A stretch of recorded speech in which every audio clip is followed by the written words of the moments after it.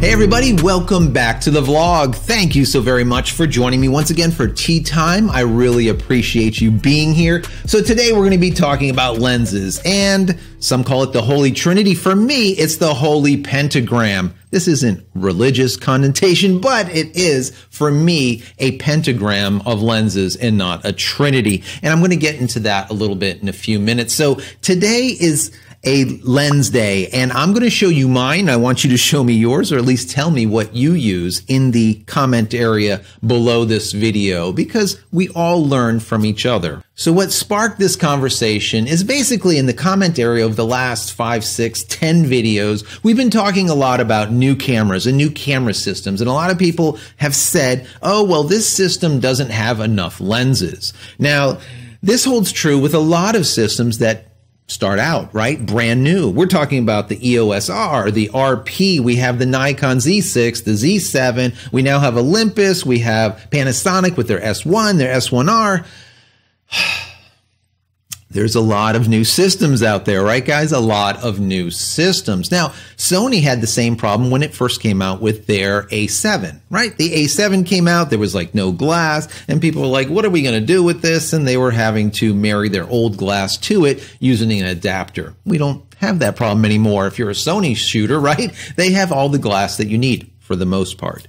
Anyways, what we're going to do is look at the lenses that I use and why I use them, and then get into what possibly you use. Now, to begin with, I do use that Trinity, that beginning, but remember, I go by the Holy Pentagram, and I'm going to show you these 5 and why I use them. So let me start out with the 16 to 35 f2.8. Nice and wide. I use it for landscape work. If I'm going outside, I want to shoot stuff really wide. I love 16 on a full frame. It is nice and wide enough. I don't like the whole barreling look of, for example, an ultra wide like a fisheye. I just don't like the look. So a 16 to 35 would be my basis, my wide angle, let's call it. Next comes the 24 to 70. That is a mainstay of mine. I use it for almost all of my event work. It is the 24 to 70 L glass. It is a, once again, f2.8. Now, if you have an APS-C camera, the equivalent to 24 to 70 would be like 17 to 50, 17 to 55, somewhere right around there. You can do the math.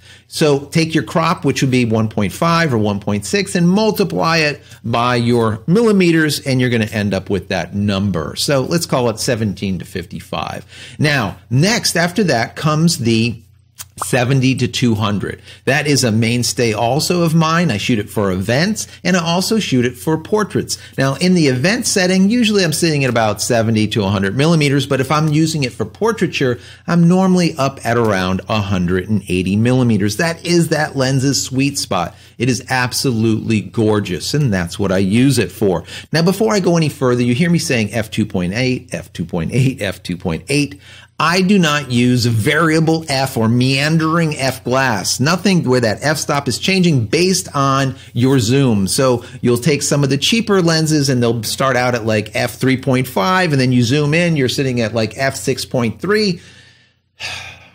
I am a manual shooter. I do not shoot in aperture priority. I do not shoot in shutter priority. I do not shoot for P for professional. I do not do any of that. I shoot manual. I've started out with film days and I've always shot manual. That's just the way I work. I like manual, so I want to know what I'm going to get. I want to know that if I'm zoomed in or zoomed out, the bokeh is going to be the same and my exposure is going to be the same, right? It's not going to change all the time based on where I'm sitting in the lens, either wide or all the way zoomed out in telephoto. I don't like that. My recommendation is to always buy a constant f-stop lens, nothing that meanders around. You're going to pay more and they're going to be slightly heavier, but it's just a better piece of glass and you're going to end up with better photos, more consistent photos, let's call it. So let's keep going into this pentagram of lenses. We have the 3 so far, the 16 to 35, the 24 to 70, and the 70 to 200. Next comes that quick 50. I love a quick 50. It could be an f1.2, an f1.4, or for me, I really like the plastic disposable junky Canon f1.8. Why is that? I really don't know why the images I just love, but I just love them. They just look cool. It's just a really nice feel with that lens. It's not super sharp. It just makes for a really nice picture. Number one. Number two, the glass itself, or plastic, is really what it is. It's got glass optics, but the whole lens itself and the mount is plastic, but it costs like $89. So I break it, you throw it in the garbage, and you buy another one. And number three, it is so lightweight, you don't even know it's on the camera. And I should say something else. Number four is that instead of having a zoom that you're zooming in and out of the client, let's say, with your lens, using your feet for a zoom just makes for a better experience. You can really kind of interact with the subject a little bit more. And I like the idea of just being able to get in and out. It's a little bit, for me, creative. I can get in there and move around and make the images a little bit different in comparison to just zooming in, zooming out. I like to change things up a little bit. So that is what I like. I like it for the creativity. I like it that it's lightweight. I like it for its price. Really good. Now, next for me, and finally, the fifth on that pentagram of lenses that I have to have is a macro lens. Now, I had a Canon 100 millimeter macro for the longest time, f2.8, obviously. I loved it. I absolutely loved it. But I tried out a Tamron 90. It was an f2.8, and I just fell in love with it. The images out of that Tamron 90 were just so sharp, blistering sharp. They were sharper than the Canon equivalent, the 100 millimeter macro. So I ended up selling the 100 millimeter Canon, and I kept the Tamron 90. So those are the 5 lenses, or that pentagram, that I absolutely require. So once again, the 16 to 35 I have over there, but the 24 to 70 looks like this, just so you can see it. That is the 24 to 70 f2.8. The next one is the 70 to 200. Let me show you that.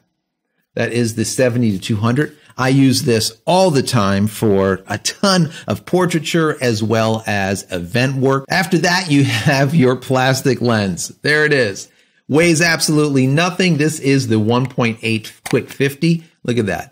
Plastic backside to it. You just gotta love a mount that's just plastic. I don't even know. Like I said, this thing is just, I don't know. I went through a few of them. I break them. I throw them away. But the images that this thing makes is just, it's just fun. It's one of those things that's just fun to work with. It makes you more creative, to me. And finally is that macro piece of glass. This is the Tamron f2.8 90 millimeter. This is the sharpest lens that I own. Now, if this is, which is amazing considering I have thousands of dollars of L glass from Canon here, there, back, everywhere. All right. But this is still the sharpest piece of glass I own, and it is a Tamron. Who would have figured? But it is the case. Now, let me get into a couple of other lenses, and these I call more specialty glass. Now, some people need, for example, a tilt shift. So you might want to get like a 17 millimeter f4 tilt shift by Canon. Maybe you need something longer. You're doing some birding or maybe some sport stuff, and you need like a bazooka like this. This is a 300 millimeter. Once again, it's a constant though, f4. Maybe you need something like this. Whatever the case might be, there is specific pieces of glass. Now, some people absolutely love for portraiture an 85 millimeter, like an 85 1.2, an 85 1.4, whatever. I don't use it very often, so I ended up selling mine years back. I personally use either the 50 millimeter or the 70 to 200, or if I'm doing a man and I want him to be really gritty and kind of just, let's say, rough, maybe I want to put dirt on him or whatever, I'll go with that 90 macro for that portrait. And it's unbelievable. Like I said, it is sharp. So tack sharp. You'll see every grain of dirt, every pimple. It's just amazing. Remember one thing, guys, always get it right in camera. Always take the sharpest image that you can in camera. And then later on, if you need to reduce that sharpness, make certain areas a little bit more blurry, it's easy to do. But to go in reverse, make a blurry image sharp after the fact in post-production is next to impossible. So you want to get things sharp. So for me, I use that product that I made, which is the focus pyramid, the autofocus lens calibration tool. I will calibrate my lenses to whatever I use them for. For example, my 70 to 200, most of the time I use this at 180 millimeters for doing that portraiture work. So I will calibrate it at 180 millimeters if the camera only allows one calibration. Now, some of my cameras, like a 5D Mark IV, they will allow two locations of calibration, wide angle and telephoto. So I'll calibrate at 70 and I'll also calibrate at 200. But the bottom line here is always get your images perfect in camera, and then later in post-production, you can massage them to make certain areas more blurry or whatnot after the fact. You can do that. So guys, these are the lenses that I use. I call it the Holy Pentagram, those 5 lenses that I absolutely require. Now back to subject. What do you require, and does the current system have those lenses? Now, like I said, you have the EOS R, the RP, you have the Nikon Z6, the Z7, the Panasonic, the Olympus, the Sonys, whatever it is. The question is, does the system have the lenses that you need for your play or for your work? Does it? Don't get all wrapped up in all of the hype about, oh, this system doesn't have enough lenses yet, or that system doesn't have enough lenses yet. Don't worry about it. Does that specific system have the lenses that you need? For me, these are the lenses that I need. A 16 to 35, a 24 to 70, a 70 to 200, a quick 50, a macro.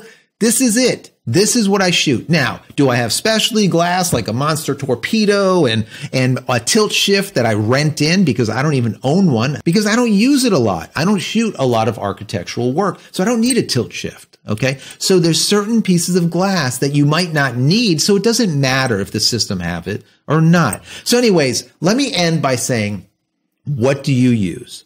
Do you have a Holy Trinity, or do you have, like me, a Holy Pentagram of lenses that you use? I want to hear, and we all want to hear. Let's have this discussion. What are those lenses that are must have? And does the system that you have, or is the system that you're looking into possibly buying, do they offer those? Do they have that Holy Pentagram of lenses that you require?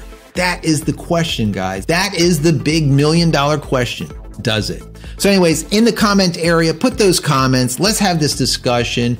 And as always, please, if you enjoy my content, throw me a big thumbs up. That would be stellar. Don't forget to smash that subscribe button so you can get all my content when it becomes available, and click the bell icon so when it is available, you will be notified of it. And finally, head over to my website, JCristina.com, where you can find all the photography tools that I've invented for you and me over the years, and hopefully there's something there that you might like. And if there is, please pick it up and support me. That's it, guys. I'm out of here for yet another vlog.